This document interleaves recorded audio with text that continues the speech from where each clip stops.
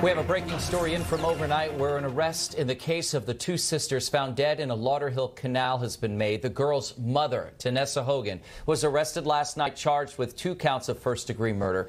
The charges come 3 weeks after the bodies of her 2 daughters, Daisha and Destiny, were found in a Lauderhill canal. Lauderhill police say the investigation continues, and they're asking anyone with new information regarding this family or what may have happened to these 2 girls to call Broward County Crime Stoppers. That number is 954-493-TIPS.